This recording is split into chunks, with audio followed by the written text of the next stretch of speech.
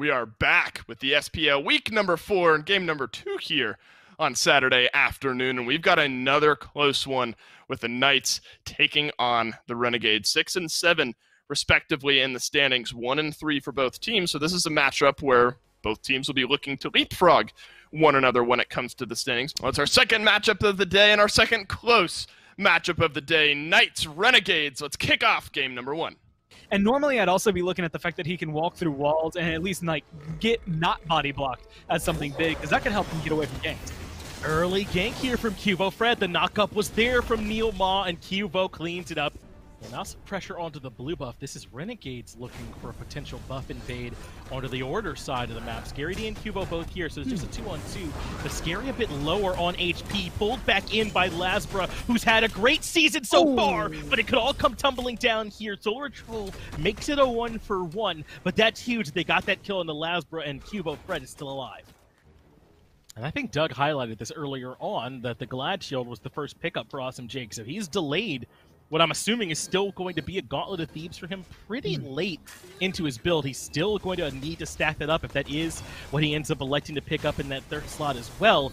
So he's going to be way behind Neil, who already has his evolved and is working on what looks like a Pride Wind behind it. But now there's aggression. Awesome Jake has been knocked up, and remember, he's not nearly as tanky as you would normally expect at this point. So it's aggression from Cuvo Fred, but Awesome Jake makes it out, so Scary D comes in to pick up the mantle. But they lose Cuvo Fred for its support for jungle. Has to favor Renegades. Now Venenu might be able to hunt down Zapman. Can't find the stun, but does get some good damage, and they force the Knights to retreat. Because he's, like we've pointed out, not worth as much as you're going to get. Even from killing someone like Neil, getting rid of the Bacchus opens up a lot of opportunities. I do think it takes away some control. But unfortunately, you got to find that control elsewhere if you lose your solo, or your support, I should say. And I don't think Scary's going to walk out of this one happy, but neither is Lasbra. No, Scary is still in trouble. Solar Troll gets the credit for it, but while all that was happening, the Gold Fury went down in favor of the Knights. So that have done, you know, immense measures for his team, specifically around the Gold Furies. So now they're, in my eyes, for Renegades, going to need to figure out how to deal with this Amaterasu, because otherwise it's free pickings. Cuvo Fred goes aggressive for purple. There was backup from Lasbra and Barraccudda. They both get hit by the Typhoon, but they do manage to find the stun as well. That was Zapman that came in with the axe and guarantees that Lasbra falls. Now that's his third death, and Barra stuck on an island. No ultimate to enable his escape, and Zapman gets a second kill. Not in time for the double, but still 2 in this fight. We were worried about the Thieves earlier on, but it is now stacked and ready to go for Awesome Jake, just in time as the fight kicking off in the jungle. Solar Troll is the early target of it, but he brushes off much of the damage. In fact, the Knights took a bit more than they bargained for, so they're on the disengage, but Lasbra's made his way in. A big Typhoon, but he's the one that gets blown up. Now Venenu is here playing the part of the Pele, looking for damage, but Cuvo Fred's is that much better. He gets a double kill. Solar Troll does make it up to the sky and should be able to disengage, but they've already lost the entirety of their backline. And, I mean, I was looking at the map. Zap is incredibly low, but he managed to get out of it. Scary D, he doesn't get in there. Finch, it's all falling apart. It's Scary D who ends up finding that last kill, loops around, finds SOT. Paul catches up to Jake in the jungle, so it ends up being a full-on deicide, and you've already spent plenty of time talking about Merlin's objective burn damage. So now, even without Neil Ma here, perhaps they can feel comfortable trying to start up this FG. They just need for Scary D to be the tank for it, and Zapman and Paul can provide plenty of burn. Look how quickly it's going down. You know, obviously a lot of us thought that it was Neil or that it was Sam, but I think a lot of attention should be paid to formerly Belair, now back again to this Scary D, and a lot of what he's been able to do is now he pressures Venenu. The tier 2 tower and left already dropped, and that was enough to get Venenu to use the Changeling ultimate. I think he turned into the Amaterasu, so that ultimate's on cooldown, and now the Knights don't even have to worry. The left side Phoenix already being threatened. They may have lost Neil Ma, but they got what they came for. Now they have to make sure they can find the disengage, even with SOT here. The Frenzy popped as well. They definitely are happy taking this little skirmish. So Cuvo Fred dies into the backline. A double kill as Venenu and SOT go down. Too much damage for Barraccudda, who gets onto the horse, but Zapman doesn't miss. The bladed arrow cuts him down, and now they're threatening the Titan. This just might be the game, Gore.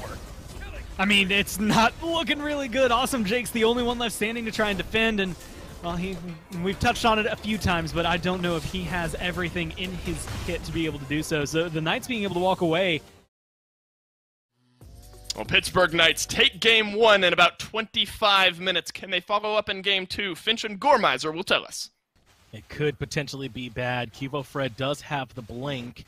SOT said in that interview when you talked to him, Gore, that he was ready for a potentially early game gank happening on him, but I don't know if he was ready for double assassins in his lane playing a mage. That first blood for the Knights happening, and SOT really never stood a chance there. He's got blink as his first relic.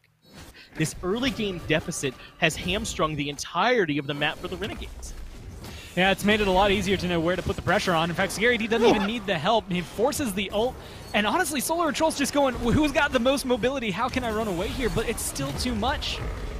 Even with the Changeling ultimate, Scary D finds that solo kill, but it's a question of can he escape? He's committed all of his resources. That was so good that Lasbra got him back underneath the tier 2, so they'll at least shut him down. That's a big bonus, but now can they get for the blue buff? This is great work from Awesome Jake inside the Draconic Corruption. He's even brought Cuvo Fred down low, so Venenu dashes in, finds the stun before Neil Maw can flop back out, but Lasbra keeps going, hunts down Cuvo Fred. Venenu blows up Neil Maw, and finally this aggression from the Knights gets answered.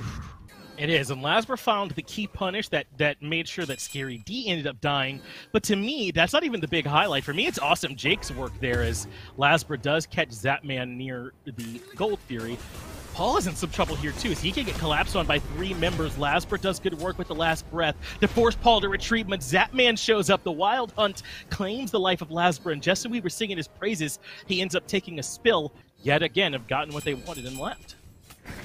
And while Scary D is still technically in a position, actually low on mana, this might be a kill.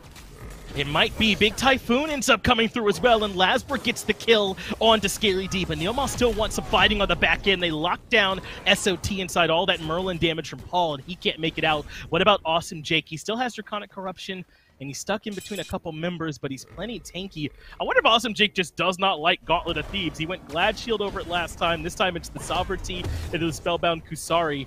Venenu avoids the aggression there from Neil Maw, but Cuvo Fred is lurking behind the tier 1, blinks in, and Awesome Jake's become the target. There's the ultimate coming out that should buy him some time, but Cuvo Fred target swaps over to Venenu. Can't get him either. Neil Maw continues to step forward even though he's low, and Renegades make it out without losing any extra lives.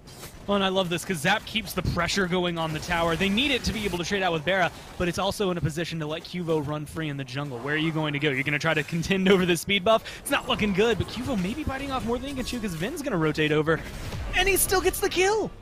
He gets the kill. SOT finally is able to blink in and punish Cuvo Fred for it, since he did just make his way through on that top side of the fight to end up helping out. But still, we're seeing that the Knights are the ones that are largely the aggressors in every single one of these fights. They have plateaued a bit in terms of that golden experience lead, but this is going to help out with it when they add the Pyromancer onto their list of accolades. And they're even going to start up the Fire Giant. This is how little they're worried about the Renegades coming in and expecting this. Solar Troll is nearby. How does he not notice that any of this is going on? He's just chilling on the blue buff. He's got to come in and do something about this. Now he's starting to make his presence known, but he just goes to lane. They don't want to contest the FG at all.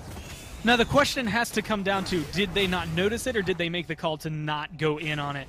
SOT should have noticed. Might be able. Yeah, I was gonna say you could hear it, you could see it walking back to lane. You might lose Scary D in the process, although Kamazov's showing his survivability once again. This is a good rotation from the Knights. That's good sustaining. Neil Maw comes in to provide the support, and even if he dies here, that's good. You much rather have Solar or Troll live than Neil Maw in that scenario. So he does that key bit of peel that gets a Scary D out of there, even though it does end up costing Neil Maw his life. But so whether or not he noticed it, I like him not going in there because the low chance of a steal, even with stealth, isn't going to be enough for you. And fortunately, this time, though, Scary D is just too deep. Yeah, he still didn't have an ult to get back out of there, so Solar or Troll gets an easy kill there on him. I wonder how he ended up getting that far back. His TP's on cooldown. Maybe that was it, as Cuvo Fred finds the kill on to Solar or Troll. Renegades were kind of the aggressors, though. They had grouped up around the Fury. They wanted it in trade for the FG they'd given up, but they still can't do it. Not with Neil Maw, Paul, and Zapman all lurking nearby. So Renegades end up dropping the actual Fury itself. And it hasn't necessarily done as much in Game 1 or in Game 2 to make a big difference. Now the Knights are able to maybe force them into a fight they don't want. They grab the Oni Fury now. Awesome Jake stuck in no man's land. He's going to get the ultimate off, but land down in a world of pain. Zapman gets the kill credit for it. So that evens up the kills at 7 apiece. Lucky. But what about the fight on the backside? Scary D takes a ton of damage in bargain for and dies up in the air thanks to the last breath. But still, he earns enough for the team. Cubo Fred gets Barraccudda, makes it a double by finding the second kill in the Venenu. And Zapman wants to get involved as well as he takes care of SOT. Suddenly, it's just Lasbra up to try and defend for 20 seconds before Awesome Jake gets back. At the very least, that's a left side Phoenix. Yeah, and I love this because they have the Oni minion wave still pushing down. They don't have to worry about pressure in some of the other lanes. That is going to push up on its own. That's way too much time to run to the Fire Giant. You get this Phoenix, you've got an Oni wave, and then soon enough, one wave, and then Fire Minions. Are they going to push for it? Well, they've got really low health bars. This is certainly risky if the Knights want to call for it, and I think that's why they're backing up your Gore. They were too low. Awesome Jake just respawned, and they can't do it.